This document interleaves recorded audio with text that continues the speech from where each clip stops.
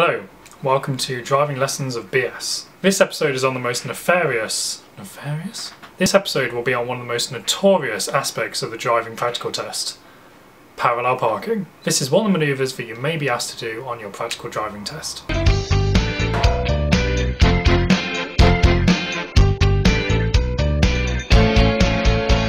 So first of all, you need to know the car that you're going to be reversing behind.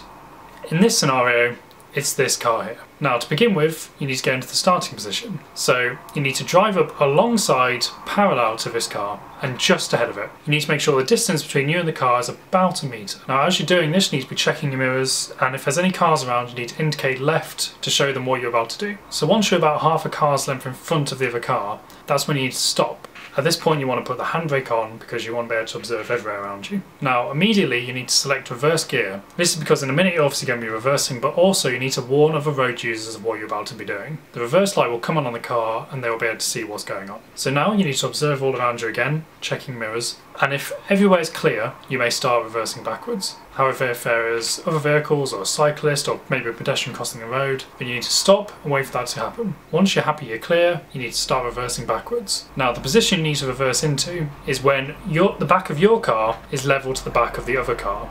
If you look out your left rear window, you should be able to see the back of the car just in the window there. If your car and the other car is roughly the same length, then your side mirrors should be lining up. So the car is now at the point of turn, so you need to stop here again. Yes, again, you need to be able to put the handbrake on at this point, just to be able to check everything around you is safe. If everything is fine, then you need to make sure you look out the back of the car and start reversing backwards. As you're reversing backwards, you need to move your steering wheel 360 degrees to the left. So that's one complete turn. You will need to keep going backwards until the next reference point. This is when the left corner of your car lines up to the right corner of the car you're coming behind. You could also look in the left passenger side mirror, and when the curb is just an inch above the bottom of the mirror, so it's almost disappearing, most of the time that's when you're at this reference point. So once you reach the reference point, you then need to stop again. Now yet again, check all the area around you, and then once you're ready, you move backwards and steer full right lock this time, complete full right lock, so as far as it goes. This will start bringing the car parallel to the curb.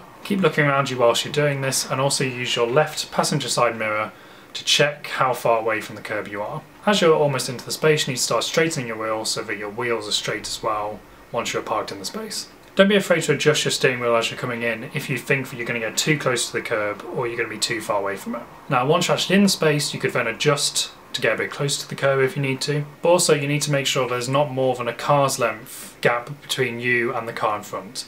If that is the case, you need to just pull forward a bit, but also make sure that you've got enough room so that you're able to get out again afterwards. So that is the parallel parking manoeuvre. I hope this video has helped you, and good luck with your practical driving test. Do you like the big fringe? I think it might be a bit weird.